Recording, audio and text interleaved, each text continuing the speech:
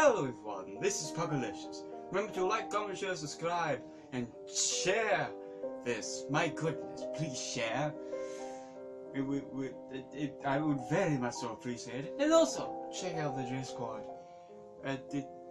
It's a little slow at the moment, but if you enjoy, you would most certainly pick up pace, if you will. But anyway, we will continue where we left off last time from chapter 2 into now chapter 3.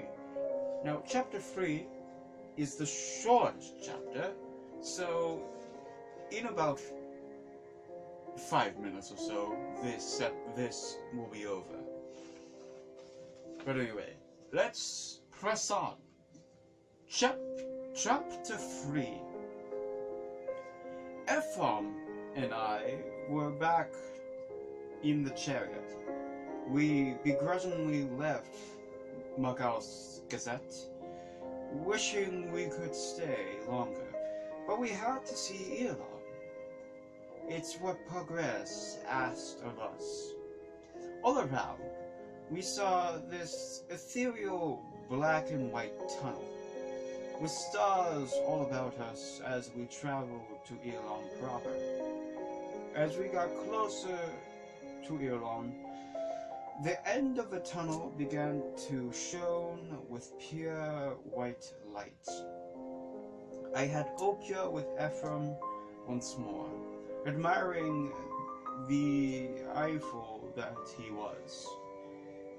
We entered Elon proper, and we saw the holy city of Jerusalem. The city itself was just as magnificent as described in the Holy Gospel, but seeing it made the description all the more pleasing. Ephraim insisted we hurry to the center of the city to see what Progress wanted us to see. We walked to the center of the city where Progress was, and the most magnificent thing in all of Progress's creation. In front of us we saw the holy light of Progress shine a brilliant white with banners circling all about Progress, singing, "Holy, holy, holy, for none shall subdue his glory. Let thy light and let thy thoughts answer from him. Let thy views be not grim." Instinctively, me and Ephraim bowed before the majesty of Progress. Brazenly we exclaimed, "Glory unto you, the eternal and most gracious one, from which all creation and all lesser gods deceive to claim to be. Let your truth be expressed into every being of life, and have it be that the lesser gods of Allah, Yahweh, Buddha, and every other be subdued under your power." We then arose and heard Progress spoke with soundings of 100 ocean storms. "My beloved creations, ye are great and well defined in thy loyalty towards me.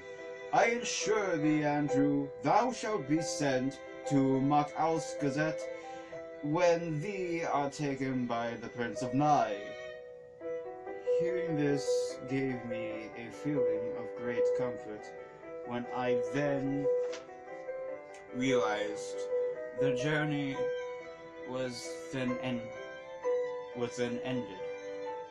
Looking to Ephraim, I wondered if I would see him again, to which he answered, "Oh, my dear Andrew, I shall always be with thee.